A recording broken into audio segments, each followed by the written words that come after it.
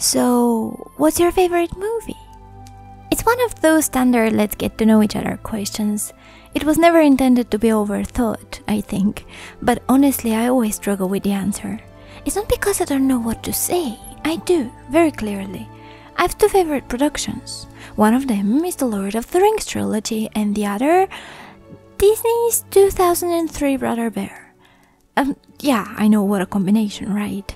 And while lots of people love Lord of the Rings, Brother Bear for some reason is looked down on as common Disney trash. And so it's been bugging me. Is something wrong with me? Why do people dislike it so much? And more importantly, what makes me love it so much? So today I decided to explore these exact questions, and you're welcome to join me on my journey. Brother Bear opens up in the darkness. There where it all started, really. Us mere humans surrounded by an unknown, unfriendly world, trying to understand how everything around us works.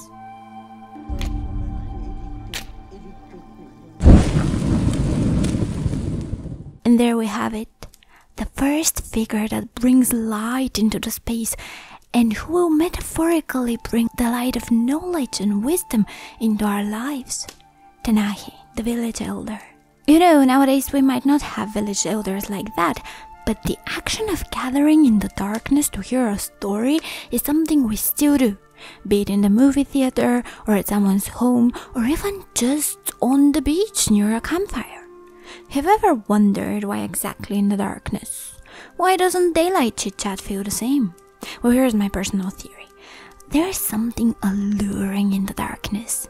The concrete, rational world melts away. We no longer see each other's faces clearly, neither do we see the objects around us. Veiled by the dusk, we can allow ourselves to suspend disbelief and let our imagination run wild and be more vulnerable. Nobody's going to see your glistening tears, and nobody's going to notice how engulfed you are in the story. You can allow yourself to feel and not overthink how the others perceive you. Such is the setting when Tenahi starts telling the tale to the people around him. Tenahi tells us in his audience of times long ago when the world was full of magic. The source of this magic being the spirits who roam as dancing lights on the night sky and bring upon change into the human realm. Small things become big. One thing always changes into another.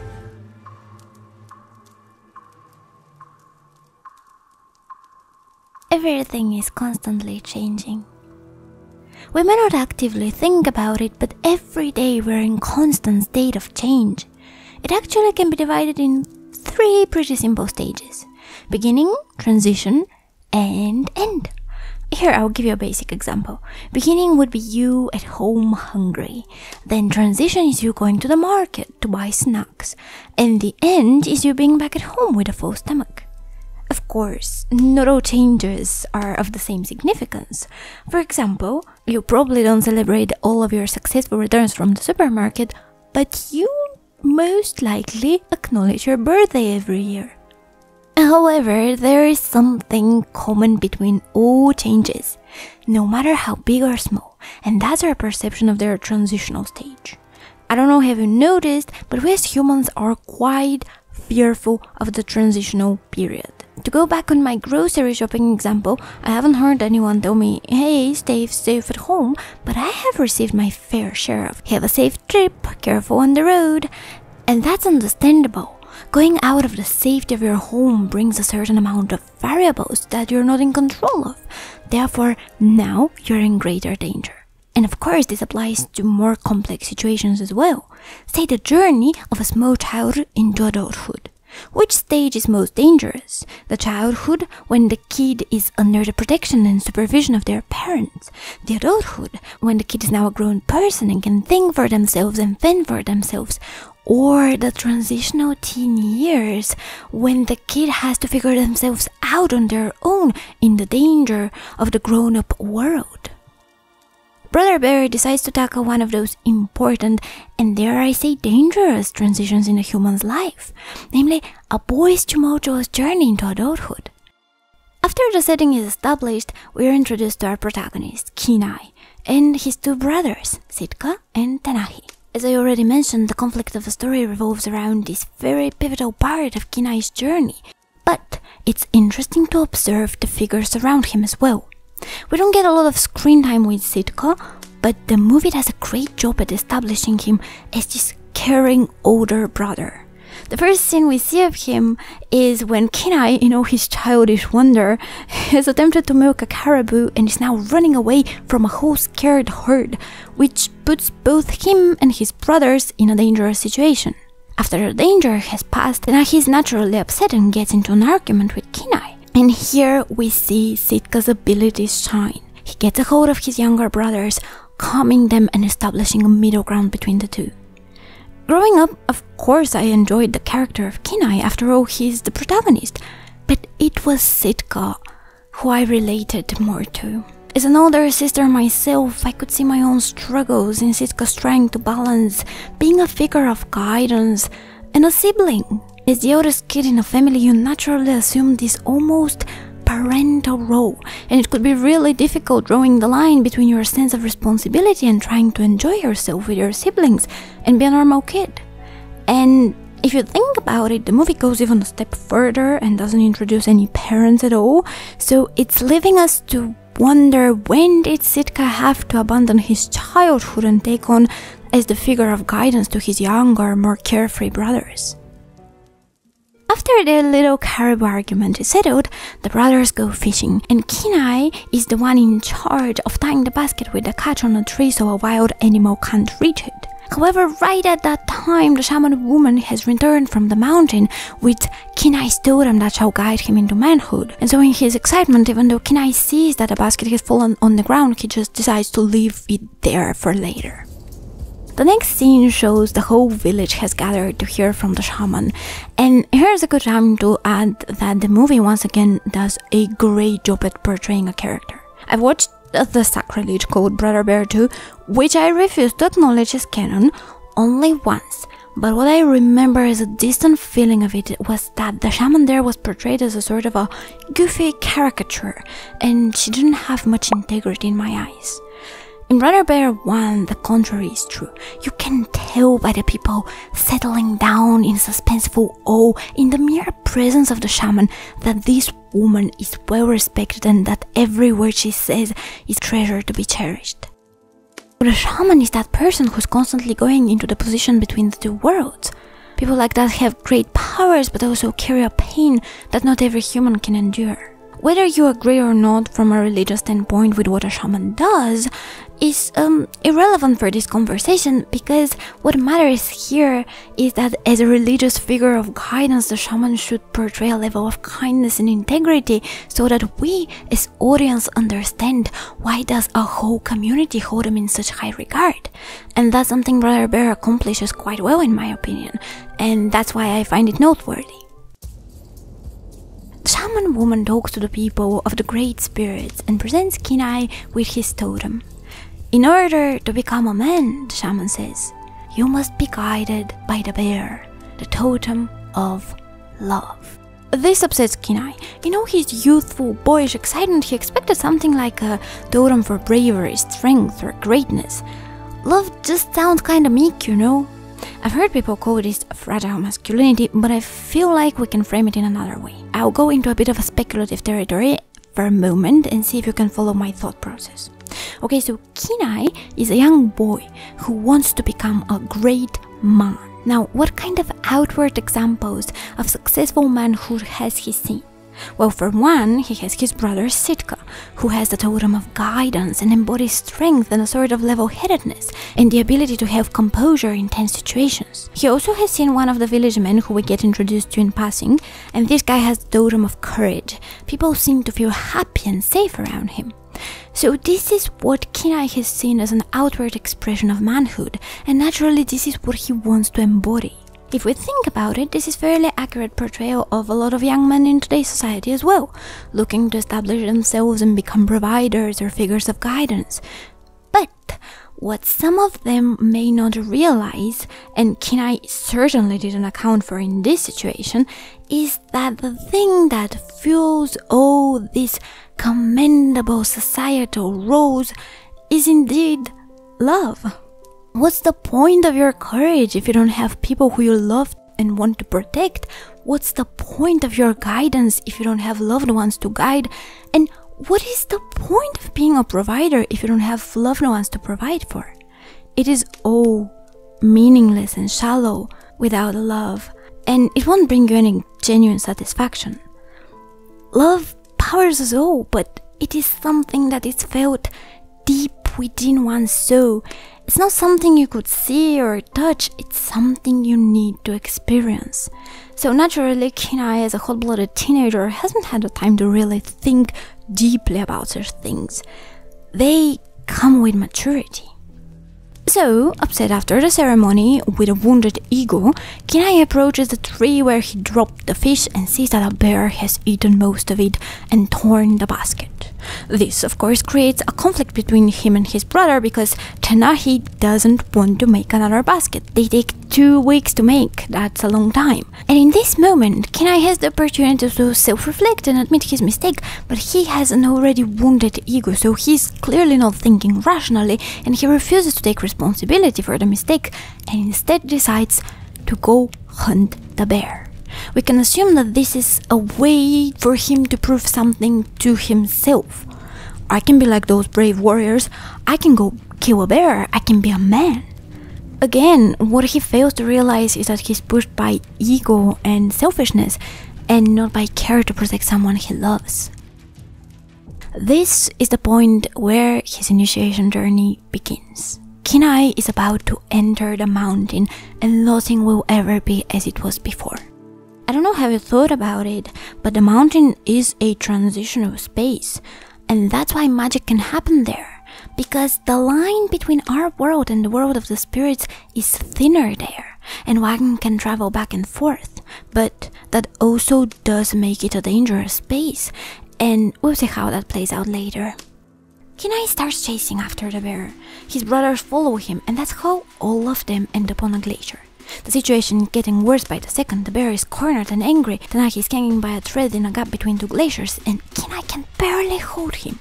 The bear is slowly approaching them. Kenai can't reach for his weapon, and he's trying to hold Tenahi, and in that moment of desperation, Sitka does the biggest act of love to his younger brothers and breaks off the glacier, falling down to his death, taking the bear with him into the icy abyss.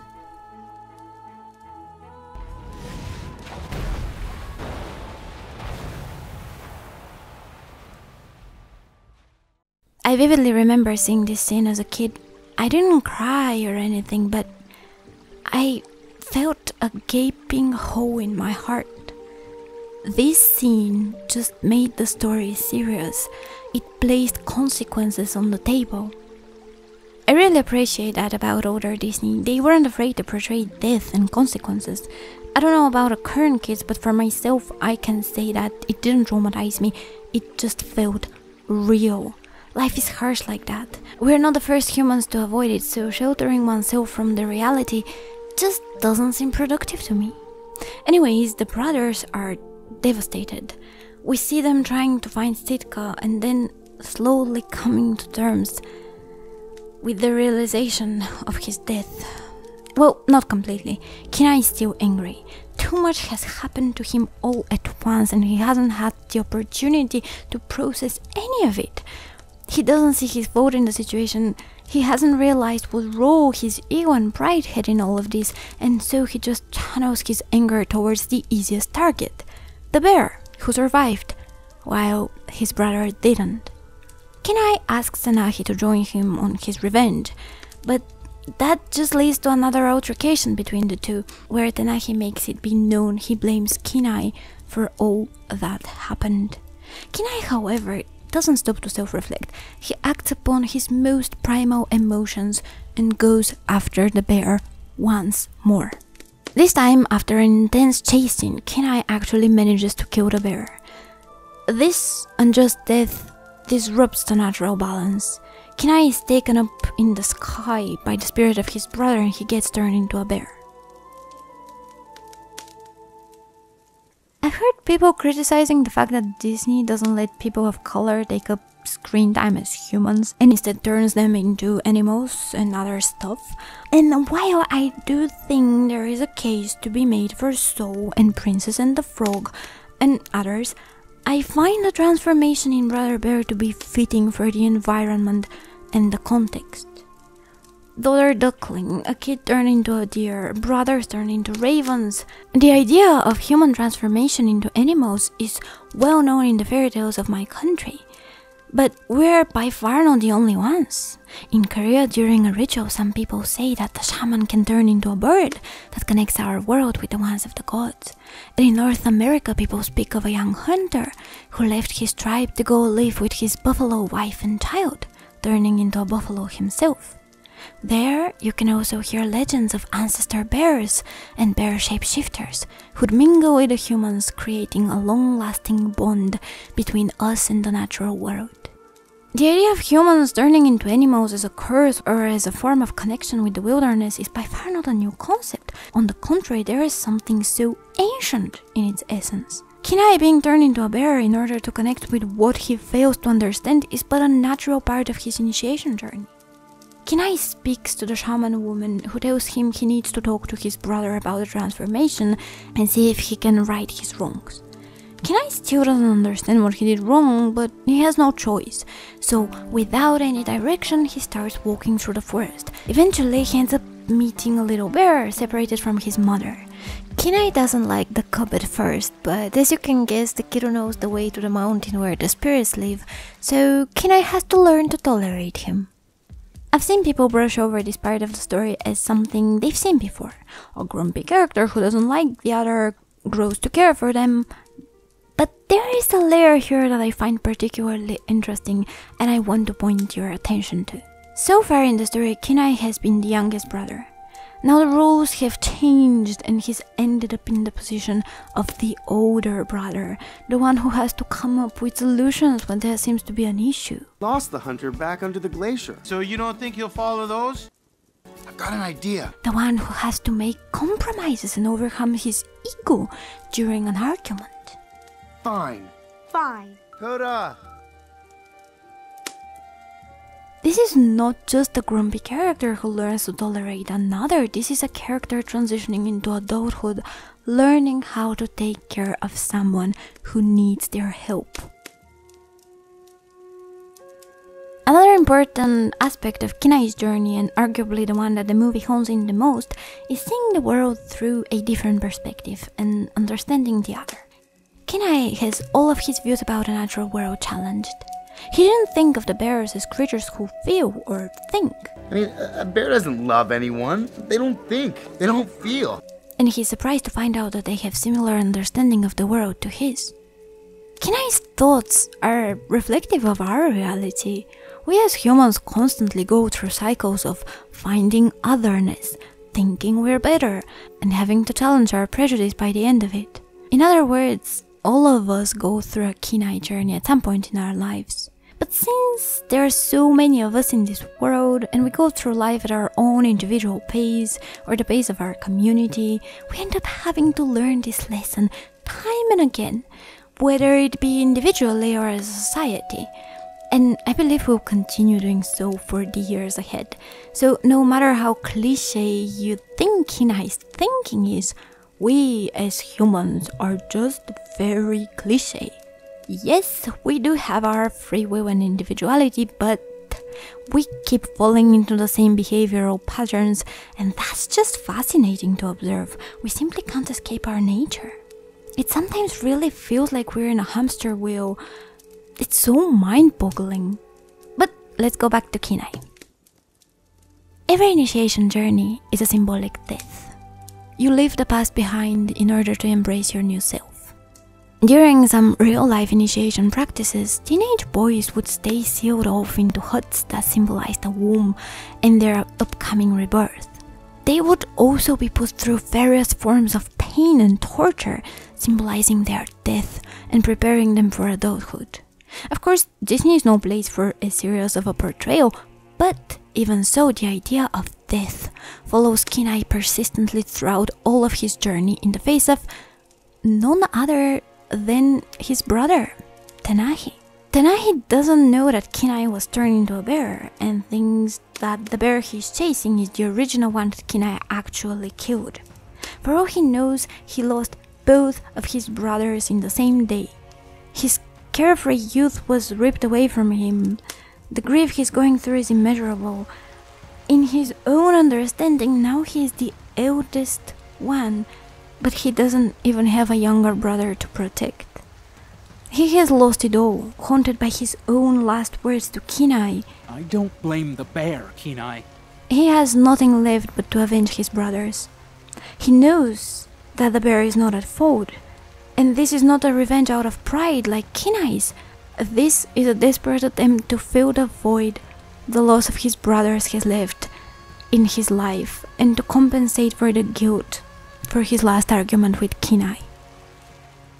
Apart from symbolizing the imminent danger accompanying an initiation journey, Tenahi also provides an opportunity for Kenai to rethink his idea of good and evil.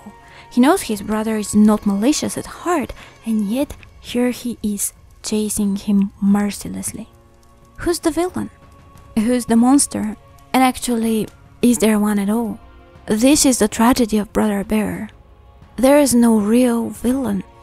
There is just our nature, constantly flowing and changing its shape from evil to kind, from right to wrong. Eventually, Kenai and Koda the little bear reach the salmon run that's right next to the mountain where the lights touch the earth.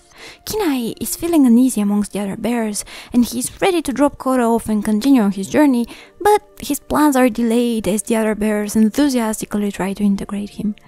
They run around the stream catching fish, an activity Kenai used to do with his brothers, again drawing out a similarity between the humans and the natural world. And then the dusk settles in, and the bears quiet down and tell each other interesting stories they have experienced. This, of course, is one of the most pivotal moments of the movie. Here's when the actual change occurs. It's time for Koda to tell a story. Koda speaks of the time he was out and about with his mother until out of the trees jumps the hunter! Where she couldn't hold her breath any longer before pow! This is the moment when everything falls into place and Kenai realizes his mistake. The scene sends goosebumps down my spine no matter how many times I watch it. There's no way back. Kenai cannot fix what he did. He runs away chased by his own guilt and deep sense of remorse. When Koda finds him, Kenai knows that he has to admit what he's done. And you can tell something has changed. The boy in the beginning of the movie wouldn't admit to something as simple as failing to tie a basket. And here he is, telling Koda. I did something very wrong. After learning the truth, Koda feels broken. He's sad and in denial and runs away. One of the many aspects of Brother Bear that I adore is the nuance. We know that Koda's hurt will probably never go away, and it would have been so much easier if Kenai was but one-dimensional hunter villain. But what does one do when presented with the complexities of human nature?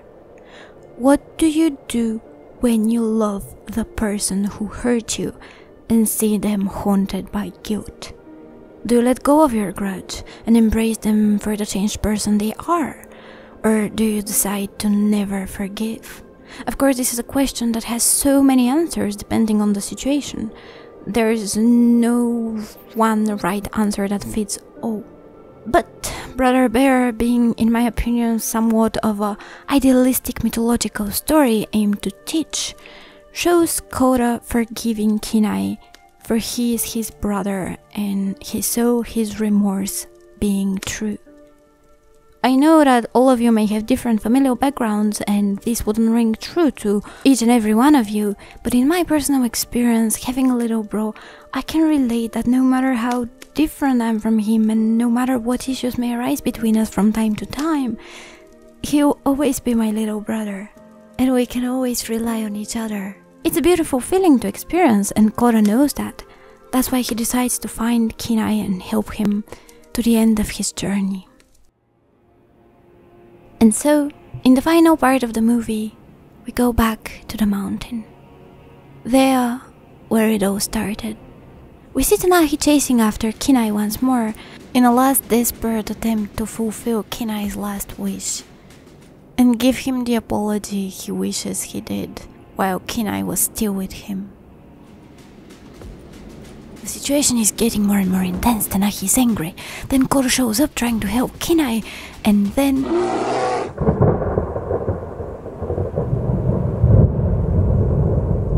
a bear turning into a human. Winter melting into spring. This is it. Our hero has reached the end of his journey. But Kinai knows there is no turning back. He's no longer the carefree caribou milking boy we met in the beginning of the movie, and so he decides to take responsibility for what he's done and continue his life as a bear, taking care of his little brother and becoming a man through his understanding and care for the other. I think I finally found an answer to my question. Why do I love this movie so much? Let me tell you a story. A couple of years ago, my family and I visited a particular cave in my country that is known for its beautiful prehistoric paintings. For the most part, the cave is very well lit, and you can see the traces of those who were here before us. Religious ceremonies, hunting scenes, deities. But there, at the very end of the cave, there was a chamber that was closed off to the public. I had separated from the group, and I just kind of felt a pull towards that place. Of course, I didn't enter, but I could take a peek inside. And there, I felt it. Away from the artificial lights, away from the noise, it was just me engulfed by the chilling dampness of the stone, trying to make out shapes in the darkness. All this time I had been looking at people's lives painted on the cave walls, but here in the darkness I felt them.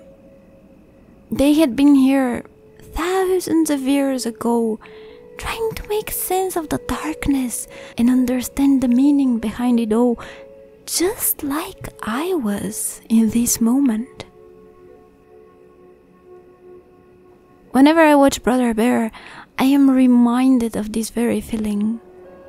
I don't know, is it the music, the visuals, or the archetypal story? Maybe it's all of it combined, but I get this sense of comfort. A reminder of our shared experience as humans.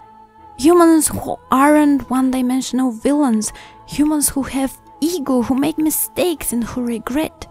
Humans who hate and forgive. Humans who want to give love and be loved but don't always know how to.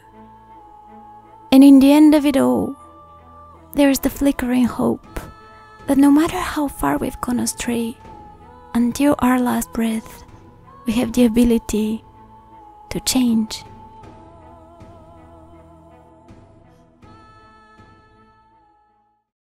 Hey everyone! If you're hearing this, then it means that you probably reached till the end of this video, and for that I am eternally grateful. Hope you all have a lovely day, and I'll catch you in the next one, okay?